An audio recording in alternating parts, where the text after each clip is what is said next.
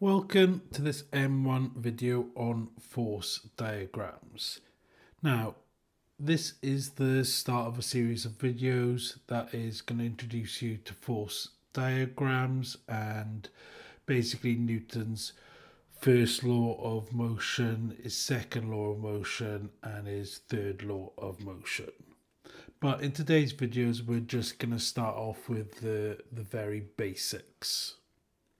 Now, when you're given a problem to solve, there's quite a lot in that problem. You often have to draw a force diagram to be able to visualize everything that's happening.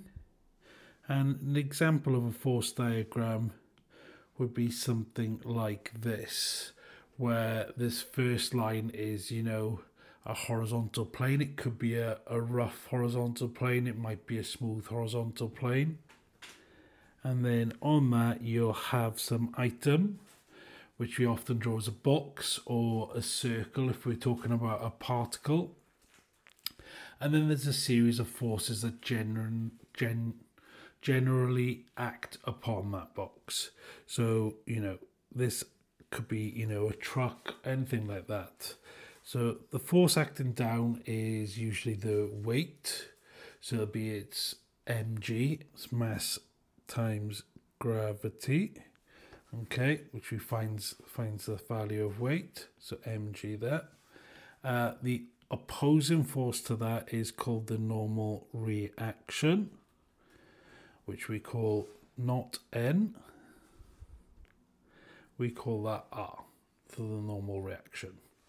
And then there might be generally other forces. So, some sort of pulling force or might be a pushing force. And then if this is a rough horizontal plane, we usually have a force in the opposite direction, which I usually draw along the line of the plane to show that that's where it's acting. And that might be F for friction, say. Okay, and when these forces are balanced, so if R and W will be equal to each other, otherwise, for example, if R was greater than W, this would fly up in the air. So the normal reaction is always equal to the weight. If you push down on a table, the table is effectively pushing back up at you. Okay, equaling that force, so it stays balanced. Now, similarly with like F and P, if these two are equal, this will either remain at rest, or if it's moving, it will continue moving at a constant velocity. If P is greater than F, so greater than the friction, then this object will start accelerating. But to be able to describe what's happening on a diagram is going to become very important. And they won't just be, horizontal diagrams. There'll be ones that are sloping as well. Something like this, where we have a theta there and we have the object on the slope. Now these things, the weight acts straight down, whereas the normal reaction is always at 90 degrees. Okay, force pulling up the slope maybe. And then, friction, if the object's moving up the slope, then friction would move down the slope this way. However, if the object is moving down the slope, even with that force up the slope, the friction would actually act up the slope. And if it's in equilibrium, then that friction could effectively either be acting up the slope or down the slope, okay, depending on the question. But the diagram, like your diagram, is going to help you be able to find the equations you need to find to be able to solve the problem that you're dealing with. Okay, so now we're just going to talk about Newton's first law of motion, Okay, and that is just states that an object will stay at rest and that an object will move with a constant velocity and continue to move with a constant velocity unless an unbalanced force acts upon it. Okay, so all the ones that we're going to initially start looking at are going to have balanced forces. Okay, they're either going to be at rest or at a constant velocity. Now, well, actually, we won't just look at those. We will look at a few others. So we do have a way of resolving forces. So if I resolve a force, that means if I've got a force like this, so this is like a particle and I've got two forces acting upon it, say 20 newtons left and say 30 newtons right. Okay, now if I want to talk about the resultant force is going to be, well, this object's going to move to the right, isn't it? And the resultant force is going to be 10 newtons. Because 30 take away 10 gives me a 30, sorry, take away 20 gives me 10 left over. Okay, so this is called a resultant force. And that is another thing that we are going to be looking at very briefly. So there's not much to this video, just a little look at force diagrams. So let's jump into the first example. And here we have it. So the diagram shows forces act on a particle. Draw a force diagram to represent the resultant force. So, force diagram to represent the resultant force. Now the forces left and right, 30 and 30 there, they're going to cancel each other out, meaning this object is not going to move left or right. And then up and down, so 40 take away 15 is going to leave me 25. So this is going to have a resultant force of 25 newtons downwards. Now describe the motion of the particle. The particle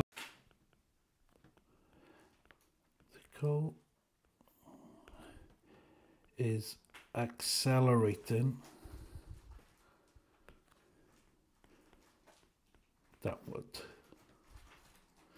Okay, it's not moving with a constant velocity because there's a force acting upon it. So that force is constantly speeding it up. For it to go at a constant velocity, it needs to be balanced. Okay. Okay, second example. The diagram shows a particle acted on by several forces. Given that the particle is at rest, find the value of P and Q. So if this particle is at rest, it means that the forces are balanced. So the force to the left, the force to the right are equal. So I can start off with 2P equals 50.